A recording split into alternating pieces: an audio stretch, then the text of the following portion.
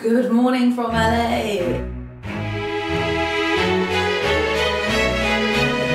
It is fucking early in the morning. I've been awake since about 4 AM. To be fair, I stayed up until 9 PM last night, so I did really well. So I've had like 7 hours sleep, so I don't feel too bad. I mean, I'm saying that now at like, what, 5:30 in the morning. What am I doing today?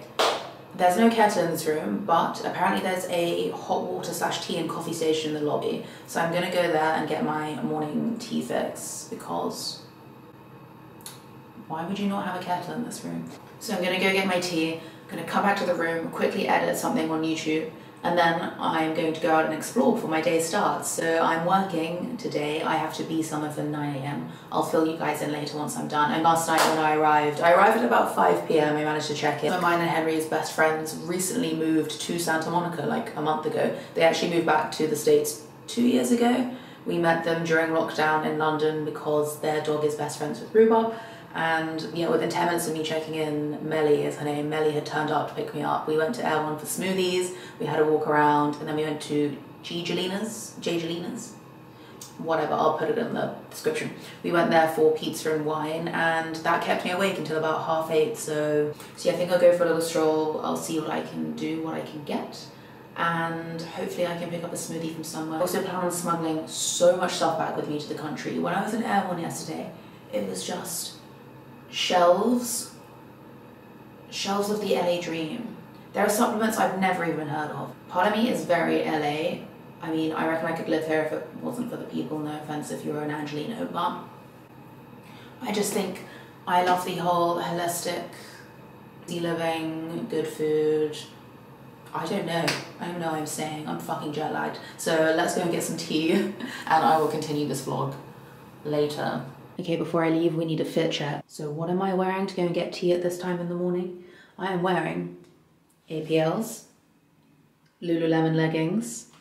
I've got, I think this is a Brandy Melville t-shirt, and then my new little Sunspell woolen jumper number.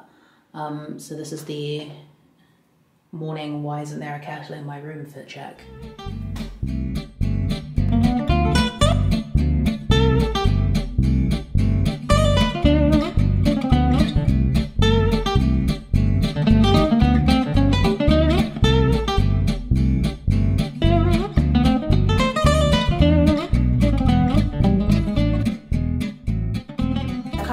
First day, most of it was in the studio, but we went for lunch at Brentwood Country Mart. I did a little bit of shopping, and as I was filming this haul for TikTok, I was like, I can't neglect YouTube.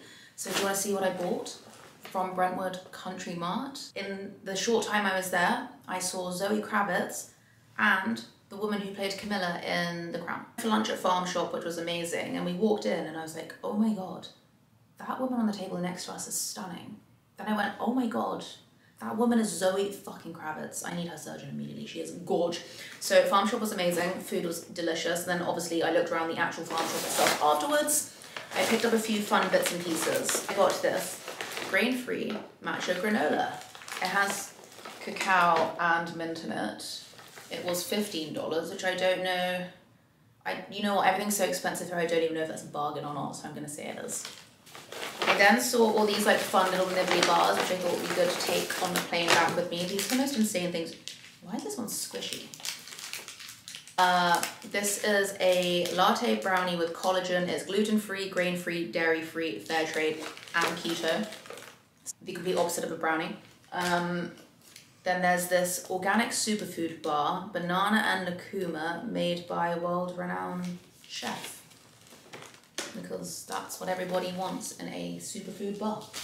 And then I got a Figgy Chai peanut butter bar, dairy, gluten, soy, and palm free. These are all my favorite things in one. Okay. They also had a little coffee and pastry counter, and I picked up a massive snickerdoodle cookie.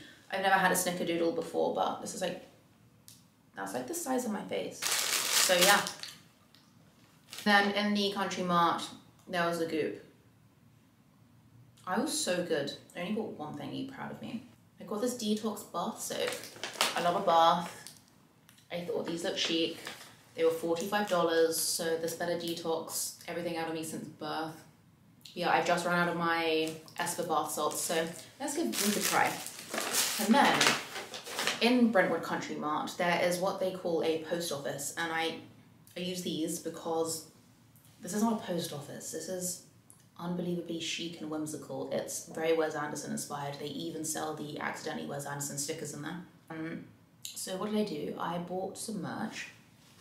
I had to buy the stash. I had to buy the Brentwood Country Mart tote so that when I walk around London, people know that I'm better than them. And then I saw something that Henry would like, but also that I would really like, and I think I might keep it for myself. So I like the look of this brand. They're called Harding Lane. It's all quite preppy New Englandy, which is right up my alley.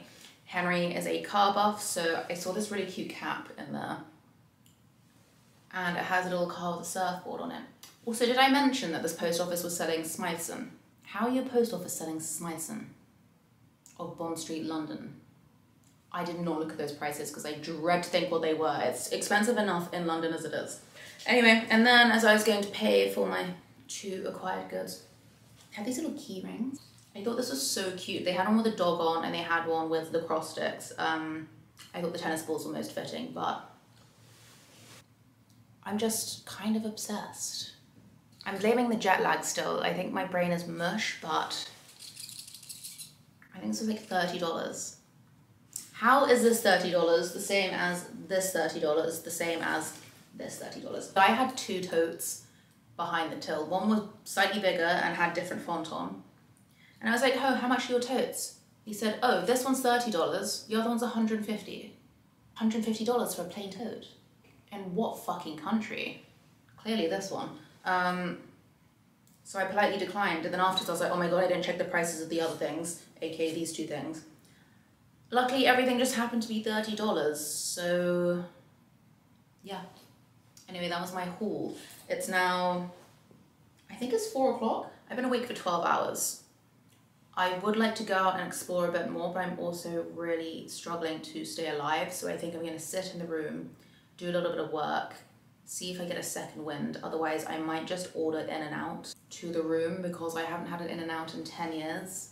And if I leave LA without having an In-N-Out, I'm going to kill someone. The equivalent of Deliveroo here, is it like a DoorDash? I need to figure out what the service is. Anyway, I'm excited. I'll keep you guys updated on what I do.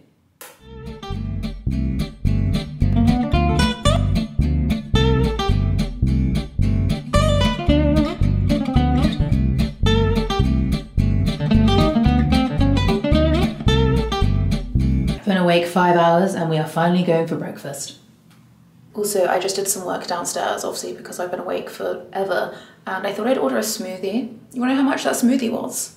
It was $22. Okay.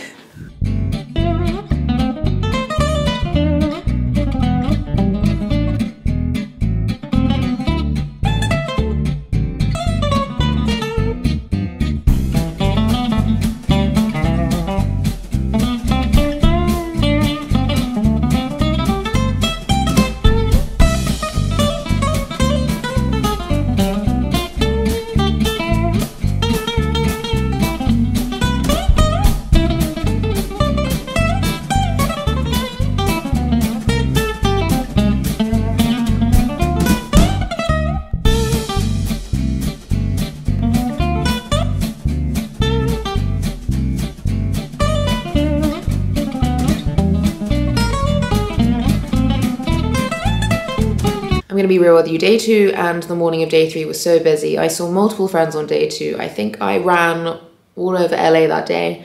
And day 3, I woke up first thing in the morning. I had a massage at the spa that you'll see.